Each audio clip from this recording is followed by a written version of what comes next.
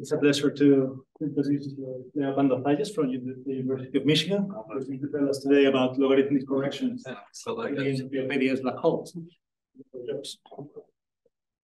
Thanks so much. Yeah, I couldn't get this into the page, so I'll stand over here. So thanks for the invitation. It's always a pleasure to be back here. It's a great place. Particularly for me, it's like not birthplace, but the cradle of supergravity and all great things.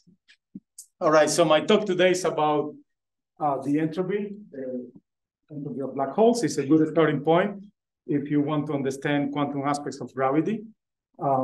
This formula in particular is very universal, and it contains information about the microscopic degrees of freedom if you have a quantum theory. So this is a good place to start.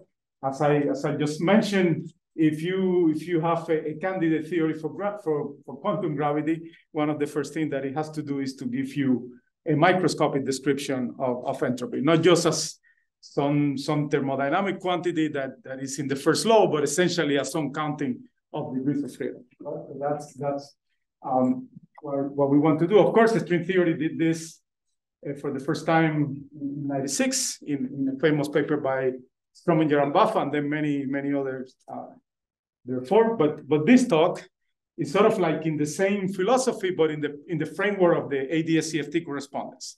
So instead of trying to describe the microstates of black holes using the brain, we are going to use a fairly conventional field theory, a superconformal field theory. All right, so that's sort of where we are headed.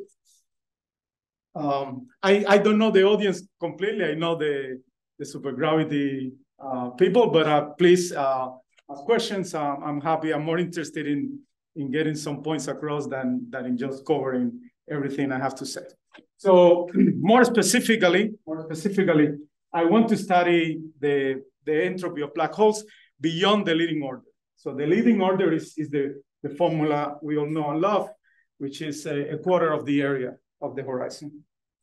So I'm interested in going beyond and to explore a particular type of correction, which is this logarithmic correction. So the entropy, as any quantum observable, has its sort of three-level piece, which we all know from the 70s, but it also has this particular type of corrections. These are logarithmic corrections, and more specifically, I'm interested in this progress. And more specifically,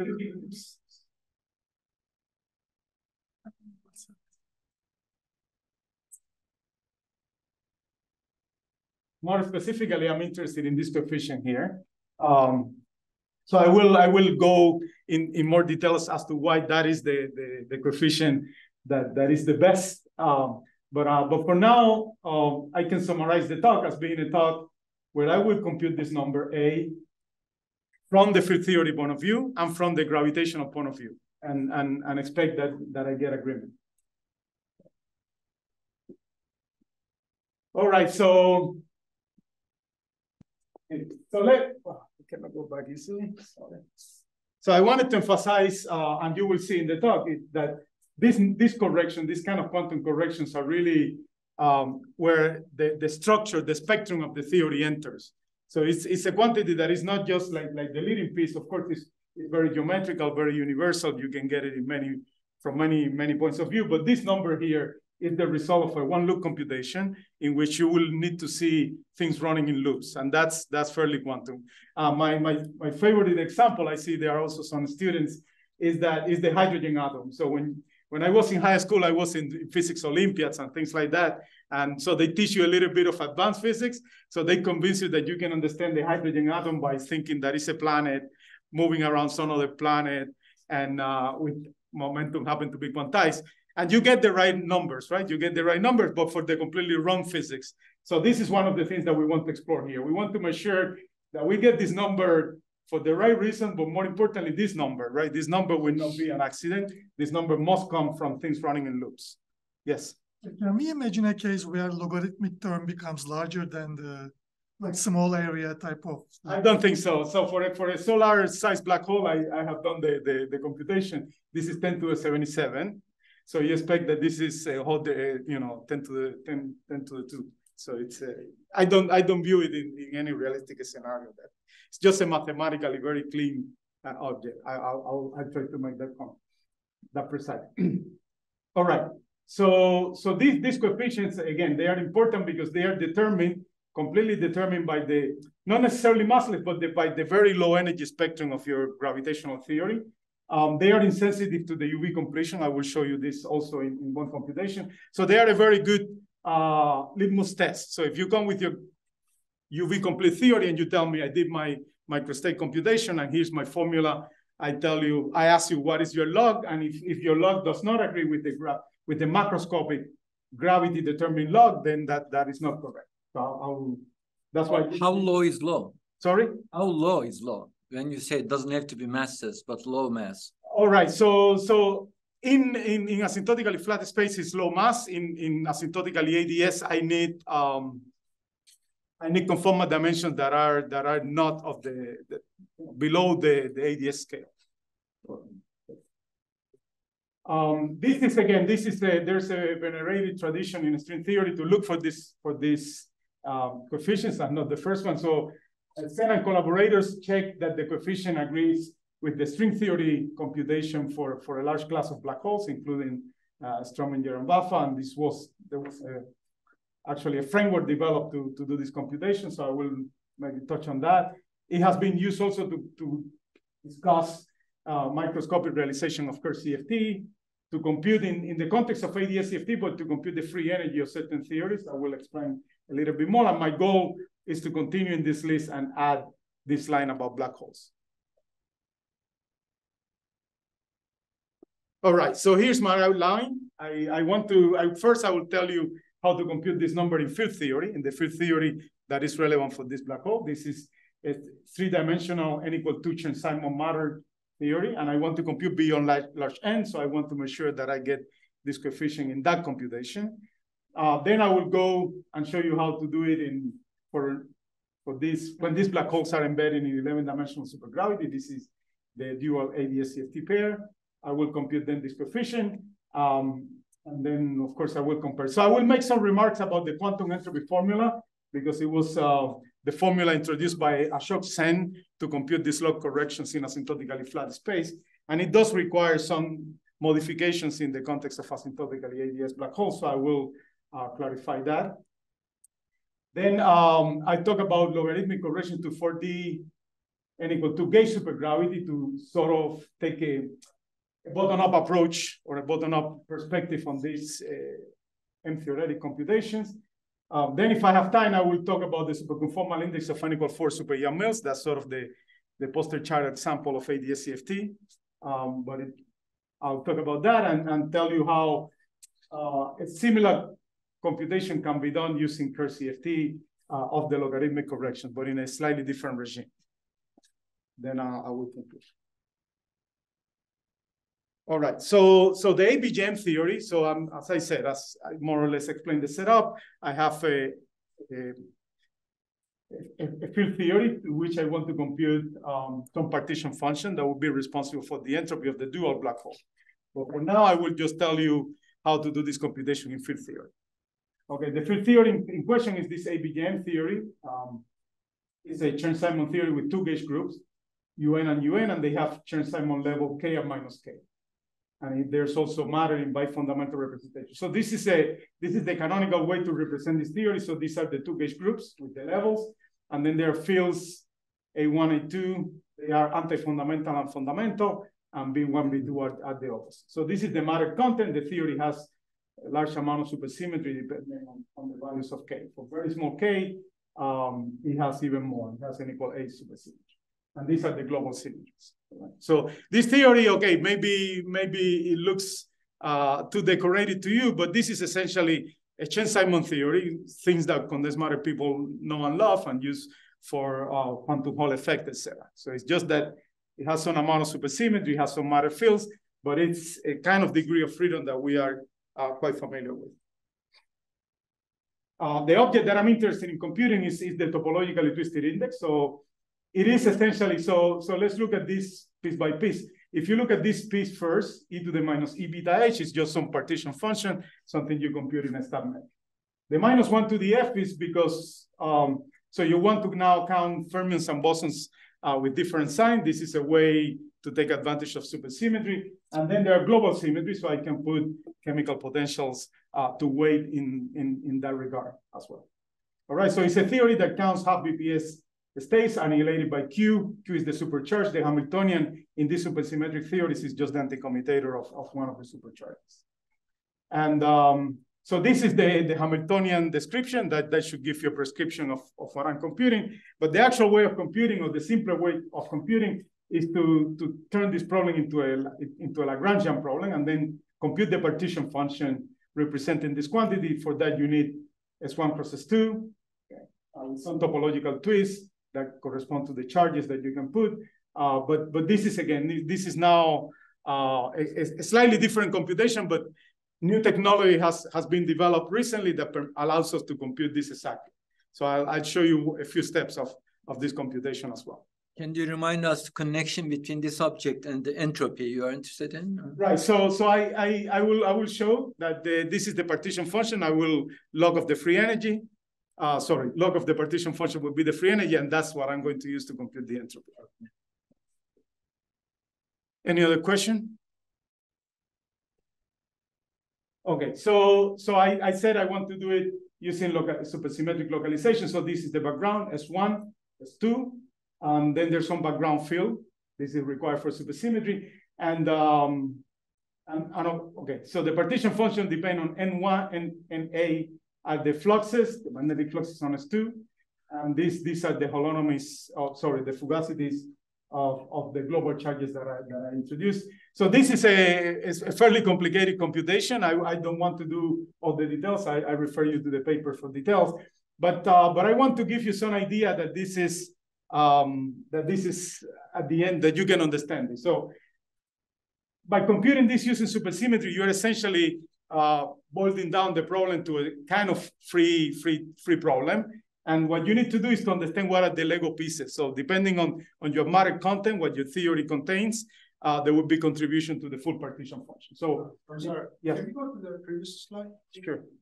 So your Z basically depends on beta in the E2 minus beta H, or? Yes. So good. That's a very good question. So in principle, it depends on beta, but in practice, for these supersymmetric configurations, it would be beta independent. I see. Yes. Yeah. So therefore, all of this log term comes from the kind of Euclidean calculation from the E2 minus beta H, or, I'm talking about like a Gibbons-Hawking derivation of A over 4. So, right. So there's a subtlety there. You have to be a little bit more careful in using Gibbons-Hawking for a stream of black holes. But there is a prescription that allows you to take the finite temperature black hole and go to the limit of zero temperature in a particular way. And that also what we do. Good. So let me add, because this is really something that is developing a lot right now. It's ongoing. So there's now a revisiting of that. So there was a prescription that initiated by Sen. This is what I explained at the beginning. That prescription has always given the right answer, so it seems to be consistent. However, due to some advances in JT gravity, people are questioning the way to take the limit. And there have been a few papers in the last month or two about taking the limit in some other different ways. The answer seems to be the same, except all the corrections that are not the ones that we're discussing here. But yeah, it's a good one. I'd be happy to talk about that. You mean the corrections depend on how you take the limit? Is that what you mean? Depending on how you take the limit, there might be other corrections to the log, not to the part that I'm computing, but there will be log in temperature, not log in the area. Mm-hmm. There are corrections to log area, and there are corrections as you take the temperature to zero. They can be log in T, and they can become dominant. So this is what people are discussing now.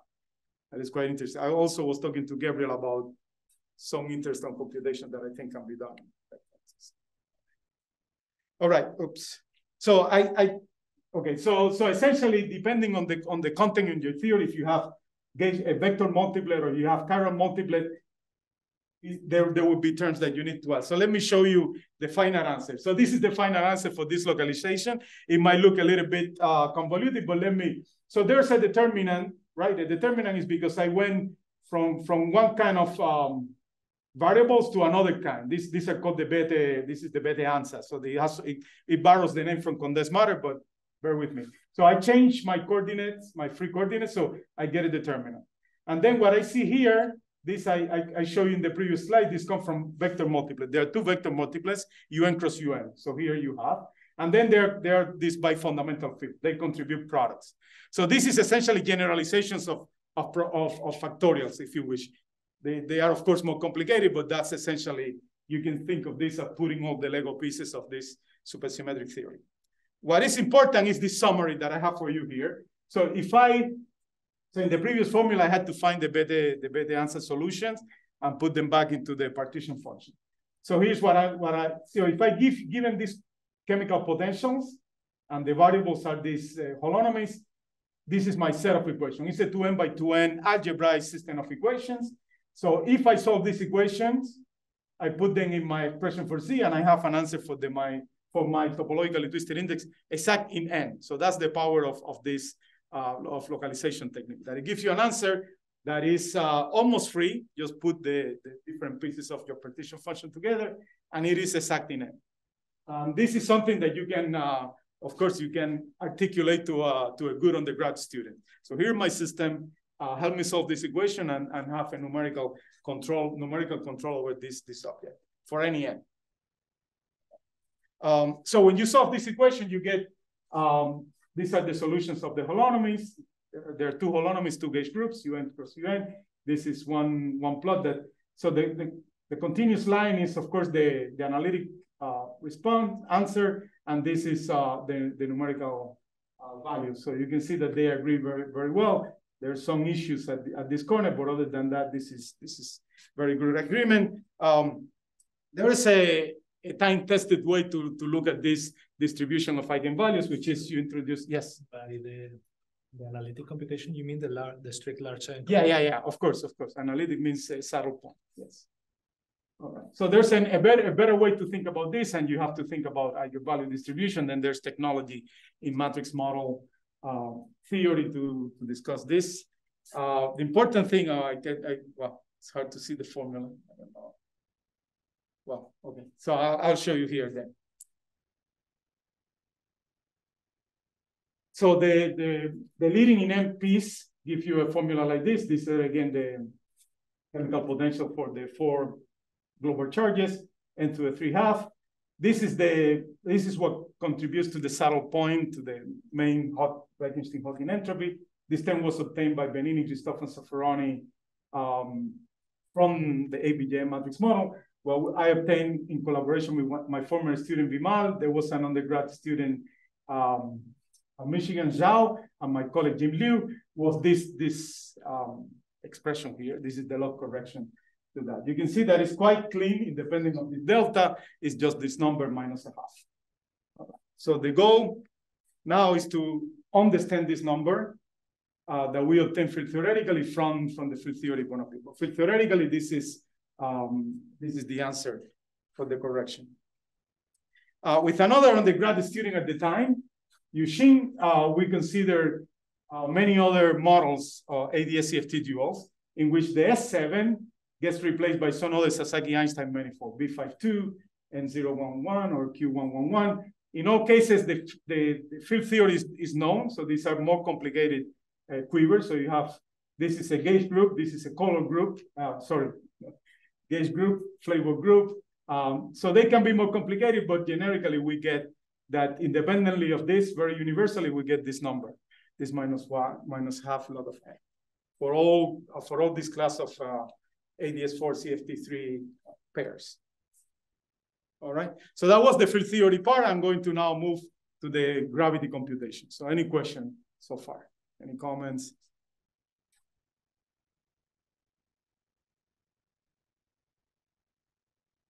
All right, so the gravity side, so we are interested in these pairs.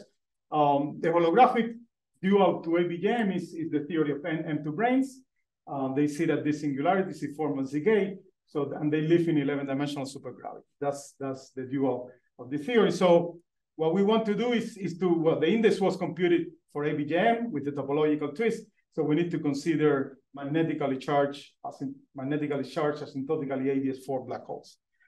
Here's the 4-dimensional description of the black holes I'm interested in. So again, you can think of them for this purpose as some solution of n equal 2 gauge supergravity with this prepotential. This is what I think was asking before. So you keep U1 to the 4th of the SOA. Here's the metric. Okay, this is the scalar potential. So it's some function of the section. But the key thing here, you can see that for very large R, this is asymptotically ADS. Then there's a horizon.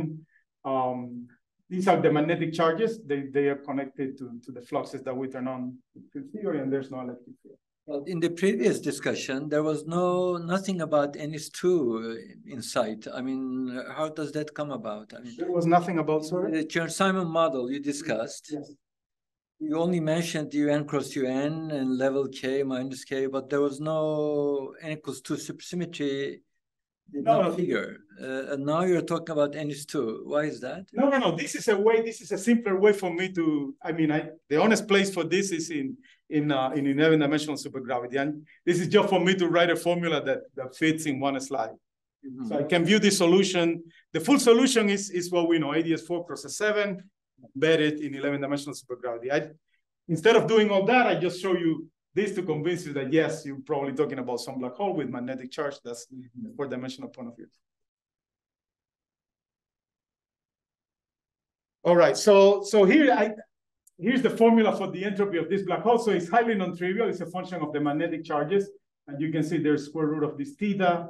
This F2 is this product. So it's fairly non-trivial that this can be reproduced with the simple formula that I show you. There, of course, you need to extremize with respect to this delta, and that's how you get the entropy. So my goal is to compute one-loop corrections around this supergravity background. Okay, not the 4-dimensional one. The 4-dimensional one was just so that it can be shown easily, but I want to go now in 11-dimensional supergravity and compute the corrections, the one-loop corrections to the entropy. All right, so I have my background, my black hole, etc. So I want to now allow for fluctuations of all the fields in the theory. So computing these fluctuations is equivalent to computing essentially determinants. They would depend on the background, but it's essentially computing determinants. If I'm interested in computing for a kinetic operator A, it is natural to define log of the determinant with this prime, which means essentially do not include the vanishing eigenvalues, because otherwise your computation would be ill-defined. Yes? Just to make sure I'm with you. We are in 11 dimensions. We are computing one loop. What is the background? The background is the uplift of the black hole that I show you. So this black hole can be uplifted. Of this N equals 2 supersymmetric black hole uplifted to 11. That's your background. That's my background. Okay, thank you.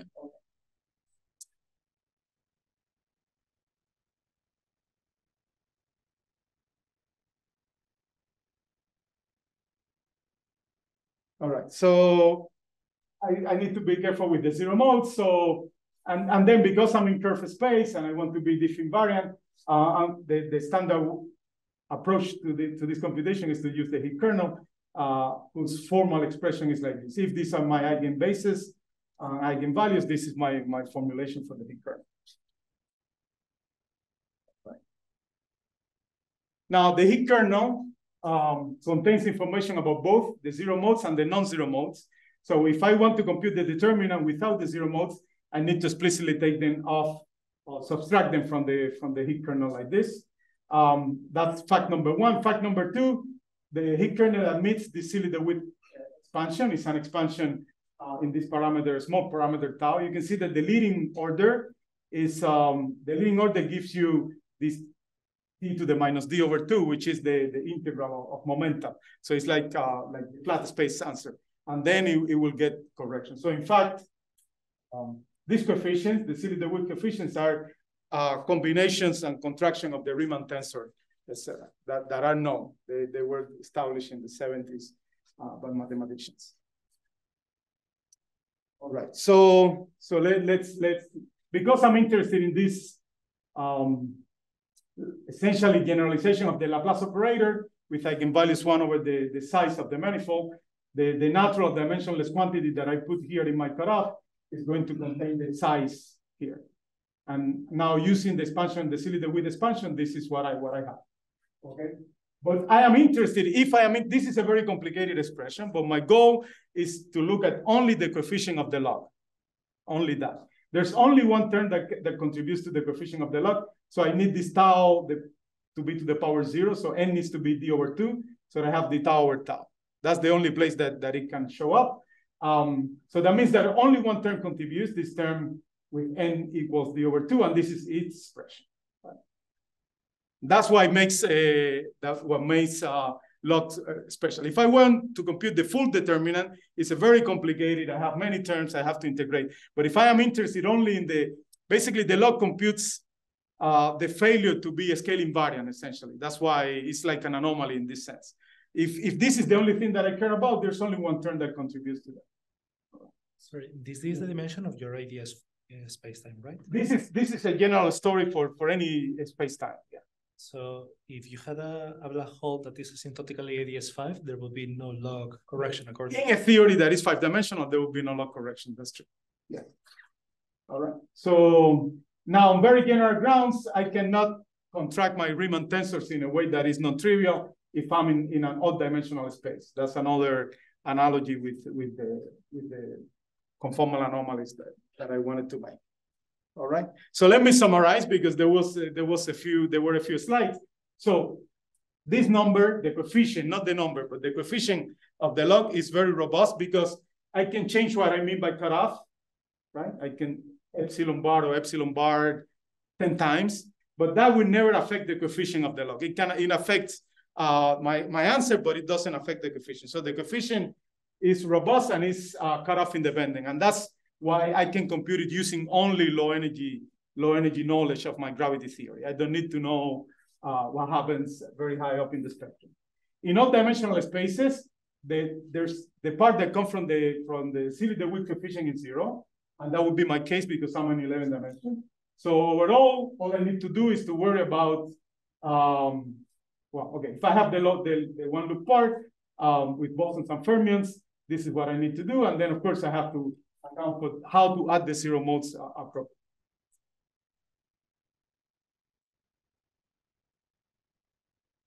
Good. So now, specifically for 11-dimensional supergravity, with a gravitino and a three-form field, all I need to really worry about is the zero mode. So this -1 is because I subtract them in the Higgs kernel expression, but then I need to add them with the right power.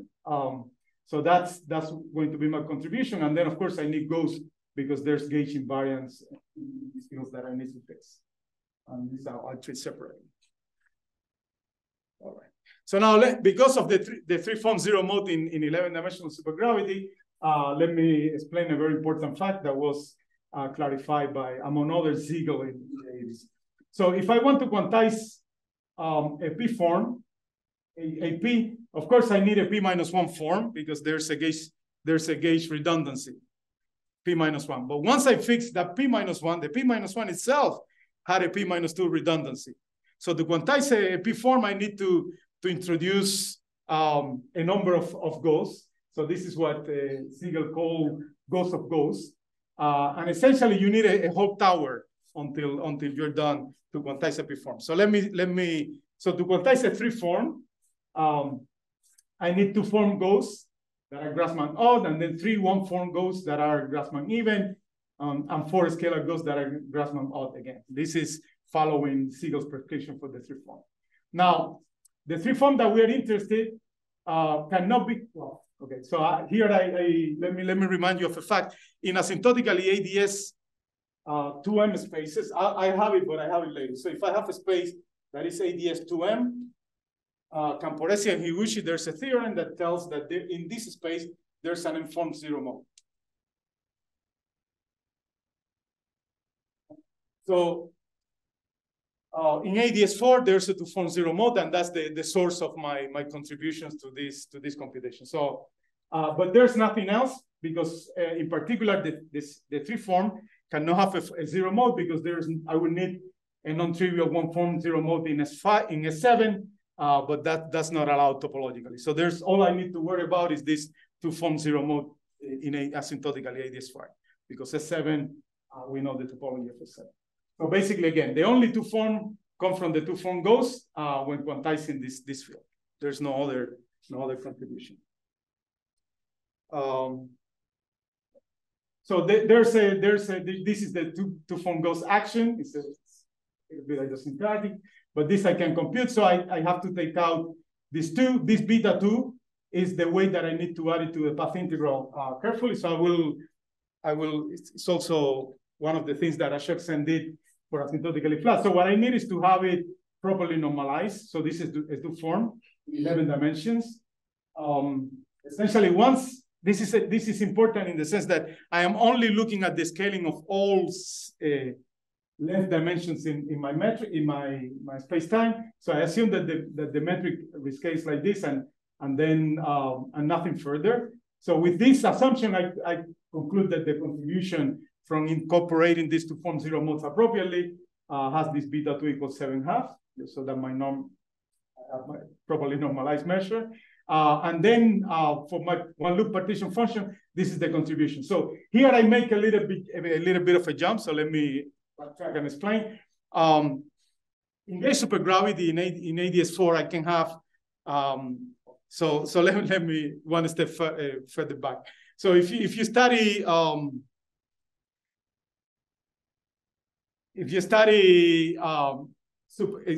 gravity, you know that there are theorems that govern the topology of the horizon. There's a beautiful theorem by Hockenamp and Rose that limit the horizon must be spherical in 4 dimensions. Now for gauge supergravity, this is in fact no longer the case, and the horizon can be any topology.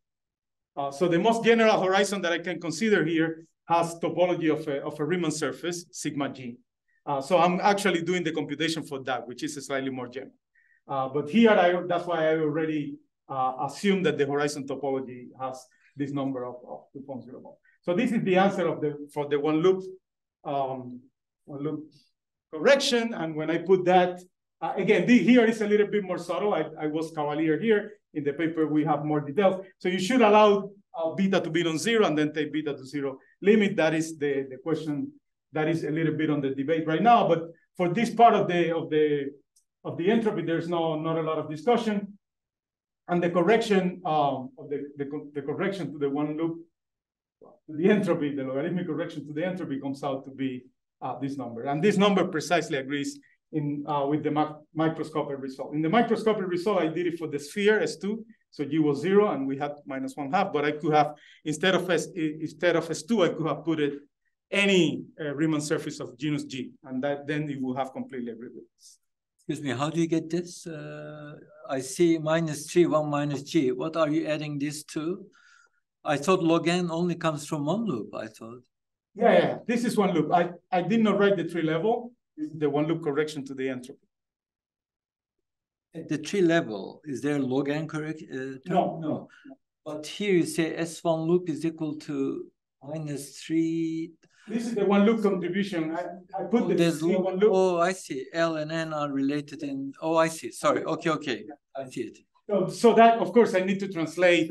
Sure. I see it. Size in grams. Sure. All right. So this is essentially So this is the main result. And in fact, I can very quickly generalize to all the other examples I had done with my master student, because for all these spaces, all I need to do is make sure that there cannot be any other zero form that contributes. And indeed, there's a theorem that 7-dimensional compact Einstein manifold with positive curvature cannot have a 0 first Betty number. So there's no other zero mode that can contribute. And then I get this agreement for this large class of ADS4 CFT3 theories.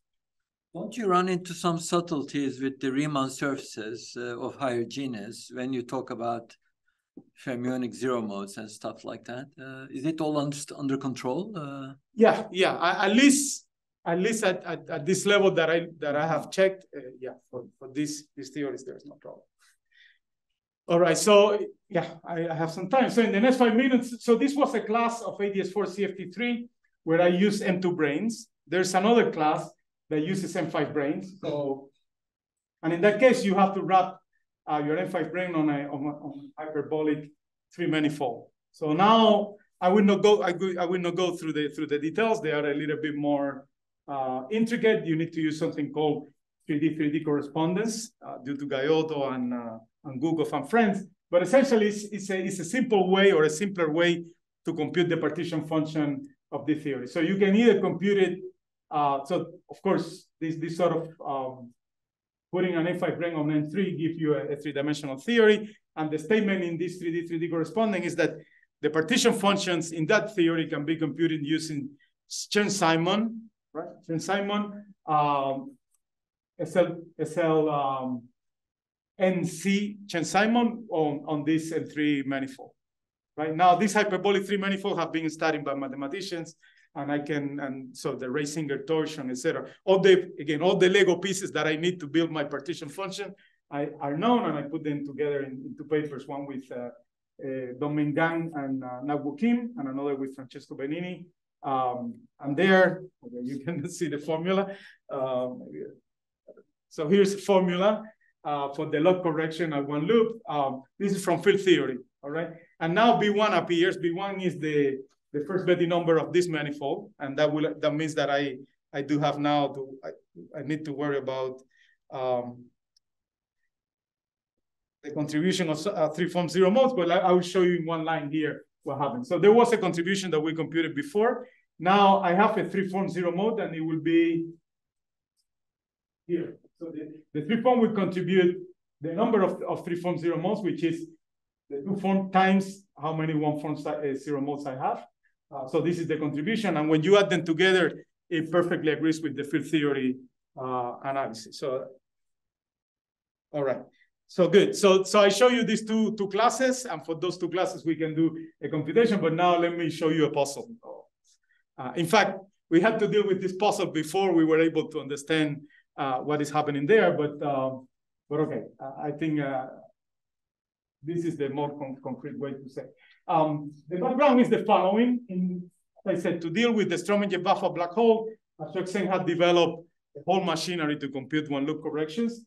And that machinery started by first generalizing the classical entropy formula, which was a way to understand higher curvature corrections to the entropy due to wall in a language that was very near horizon. And that was completely successful. So for every black hole that you can compute the classical entropy, this is, as I said, it's not completely classical because it gets higher curvature corrections, but this was very successful also for ADS black hole. The paper, and I checked with Yuval Ghosh. Now, the quantum entropy formula is the generalization of this formula that allows you to compute logarithmic corrections, for example. But the problem is application so you're supposed to go to the near horizon and compute there. But if you go to the near horizon of these ADS4 black holes, you will get some ADS2 region. And originally, we actually did the computation there, which I can now show you in one slide. So the space looks like some ADS2 cross M9, and M9 is S2 bundle over S7 with these chain numbers, if you wish. And now you can do the computation of zero modes. So ADS to ADS M admits M-form zero mode. So here I have a 1-form zero mode. But on top of that, I have contribution from the graviton. There's a graviton zero mode here, and there's also a gravitino zero mode. So if you put all this together for this geometry, you get a different number than the one that you get from field theory. And this number was also obtained by another group of former students of Ashok Sen. So this number is correct, but it's does not agree with field theory. And for a while, we were very, very puzzled about this. So the main point, then we went on in this paper with with my former student Marina, and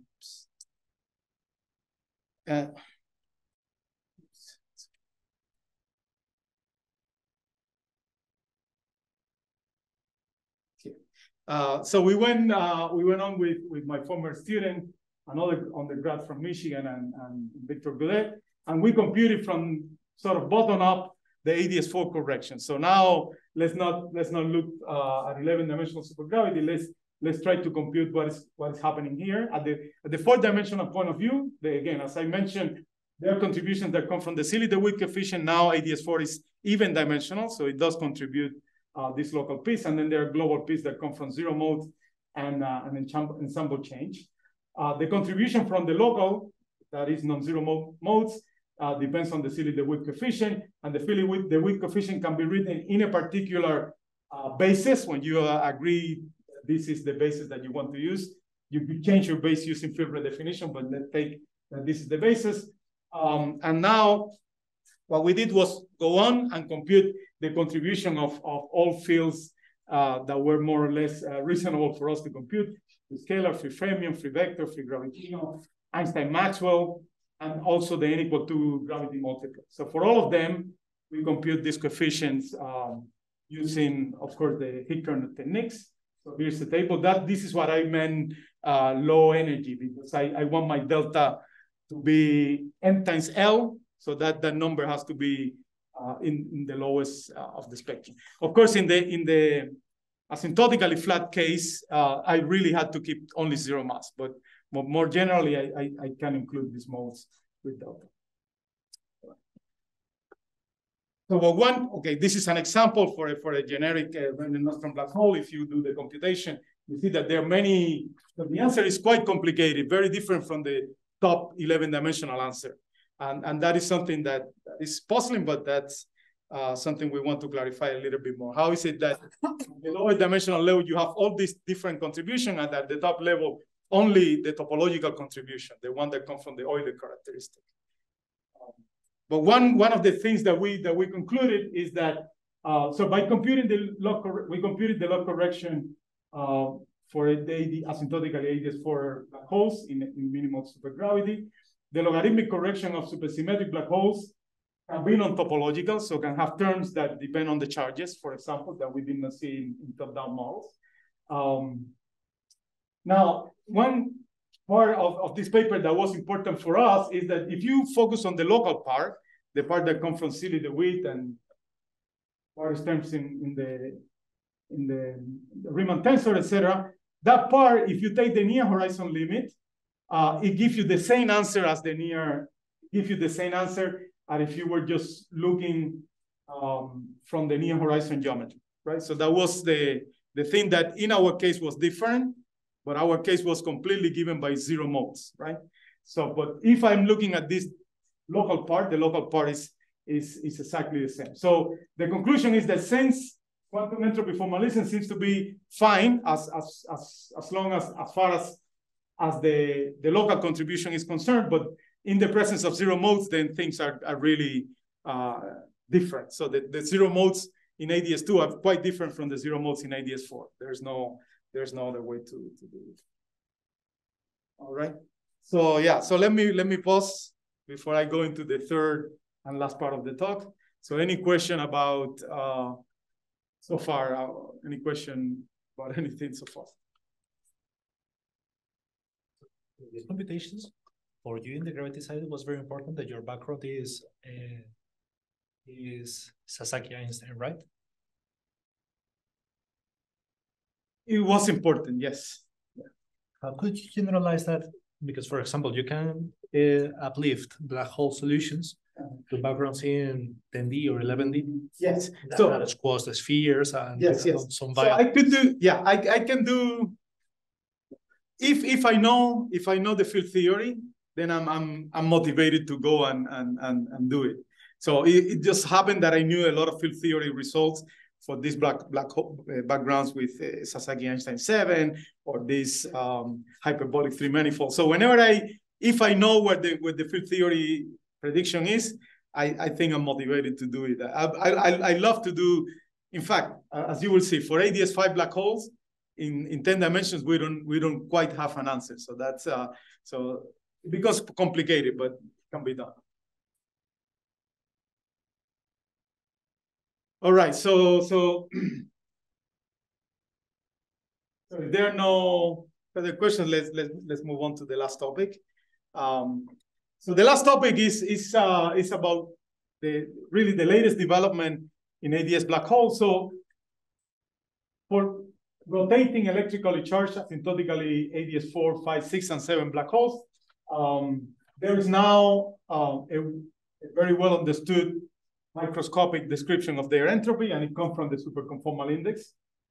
So these three works basically more or less simultaneously provided the microscopic entropy of ADS 5 black holes using the superconformal index in 4 dimensions. So it's another partition function, supersymmetric partition function, that can be computed, but it accounts now for rotating black hole. That's a big jump in complexity.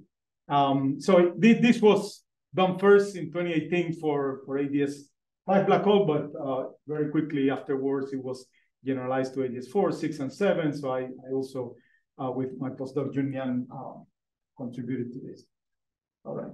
Now, of course, so a natural thing would be to say, okay, let's turn the crank and do the same computation. But that turning the crank is not as immediate. So let me explain a different approach, which I actually believe it could be quite productive. So because this number A over 4G is so universal, one should really think, okay, do we every time really need the UV complete description of this field theory to be able to access the entropy and some of its correction, or maybe we can get away with not knowing the full UV theory and how it's some low energy, low dimensional description. The example that I like is, so for the Strominger buff, of course, there was different technologies, but then there's also this point of view where you have some Virasoro algebra of asymptotic symmetries around the horizon, and that essentially is sufficient to reproduce a lot of the entropy. So that's where I want to go now with these ADS black holes. All right, so let me quickly go over again, this is a very similar partition function. So it's supersymmetric, so my Hamiltonian is the anti-commutator for supercharges. I have rotation, two rotation, because I'm in 5 dimensions, P and Q. And then I have global charges, right? So it's again, now 116 BPS states, in n equals 4. These are charges. This is the R charge of the theory. And then they're forgotten. So this was computed to leading order by the 3 groups that I indicated at the beginning. But in collaboration with Jim Liu and my former student, Alfredo Gonzalez Lezcano, and Jim's student, Jung Ho, we evaluated very carefully the superconformal index using 2 different approaches. So one approach takes some parameter to be small. It's like a Cardi limit in 2-dimensional CFT, if you have seen that. And we pushed the quantity to the leading piece that gives me the Bekenstein-Hawking entropy, but we computed this log, and this is the coefficient. Then we took another approach similar to what I discussed before, using the Bethe-Ansatz approximation, and we also obtained the same result for the log. Afterwards, there were work by Amariti and company that reproduced our result, and you can see here, but 2 other groups, Kasani and Komagorsky, and Ardehali and Murthy, took our computation and understood that it can be also interpreted as some sort of effective field theory expansion of the index. But everybody agreed that we were correct, that this is the log, this is the coefficient of the log. Now, as log police, I should find a gravitational a gravitational explanation for this number. But as I said, I'm not going to go head on that problem. I will try to motivate a different approach. So the approach that I'm advocating, or that we actually pursue, so I have been discussing at this level ADS-CFT for ADS-4 and ADS-5 black holes. But one can take a near horizon limit in this, particularly in this rotating black hole, and then you have a geometry that is kind of locally ADS-3. So you can see ADS-2. You can think this as a U1 fiber over ADS-2 that will give you locally ADS-3. But careful, because there are theta dependence here. I don't know, well, maybe not here, but in some other places.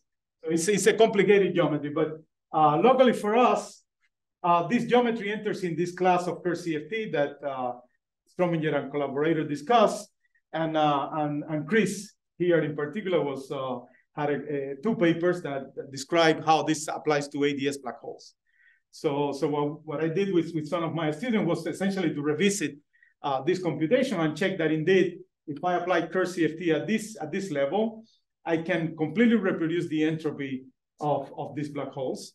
And the advantage there is that, of course, that with this arrow, I'm able to reproduce the entropy. So let me show you the entropy of all these black holes, not just one, but all of them. They have similar near horizon geometry, and with that data, I can compute its partition function. So let me show you this picture again. The first part of the talk was a lot about the computation at the boundary, comparing with the CFT at the boundary. But if you go to a near horizon, there seem to be, at least there are enough ingredients to have a CFT. A CFT in the near horizon, and that CFT provides an explanation for the microscopic explanation for the degrees of freedom. Now, what I want to do for ADS5 is go one step further and not just use Kerr CFT to compute the big chunk, the Bekenstein-Huygens piece, but to go beyond and compute log corrections using that CFT. So, what's the pointer? Let's take it. Okay, so if you remember the leading piece, okay, so if you have a CFT, the leading piece of the entropy will be the saddle point approximation to given the partition function. And of course, that is a CFT, it has some modular properties. You can read the density of states. You can read it from here as a saddle point, knowing the behavior of the partition function for still small tau. But you can also go beyond that and do also a Gaussian computation. So the saddle point plus the Gaussian contribution, which we computed to obtain this minus 2 log of n, which doesn't look like the plus log of n that I showed you before, but it agrees upon changing an ensemble. So once you change the ensemble from here will be microcanonical to canonical, you will get that this is the right contribution. So I think with that, I want to summarize what I have done so far. So we look, first of all, I show you log correction for magnetically charged ADS4 CFT3 quiver pairs. So a bunch of field theories whose gravity contains 7-dimensional manifolds in this class. So for all of them, the computations agree. I also show you examples in which the ADS4 black hole appears not because I use an M2 brane, but I use N5 brane, and in that case, I use another tool, 3D correspondence, to get agreement for all that class, including with first Betty number different from 0. Both sides of the correspondence agree at the log level. And then I gave you a bottom-up approach to understand that the top 11-dimensional corrections, logarithmic correction, are of a very, very special type. And that allows us also to understand that at least the local part really is independent of whether you compute in the full geometry or you go to the near horizon and compute.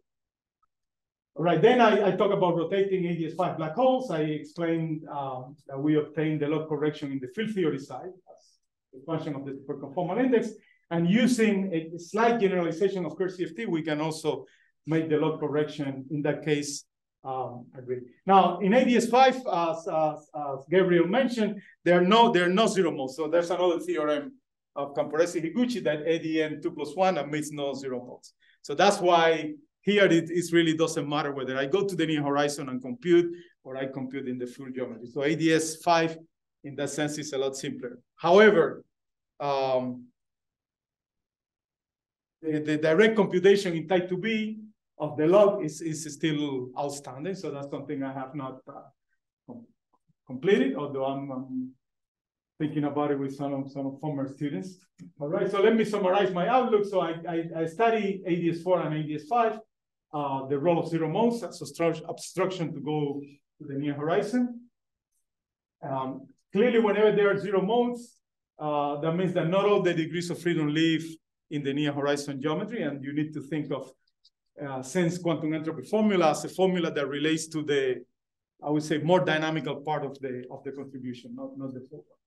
So the problem of type 2B, direct type 2B computation, gravity computation of this log, I have not, it's still open.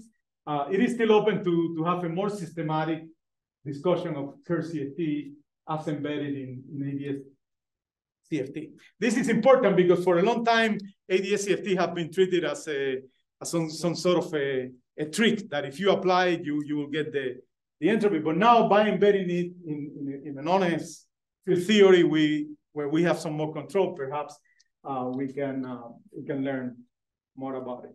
Now, conceptually, entropy is a concept that in our field has been evolving a lot, right? So in the 70s with Hawking, it was about some geometries that seemed to have beautiful properties that look like entropy. So, but it was very geometric.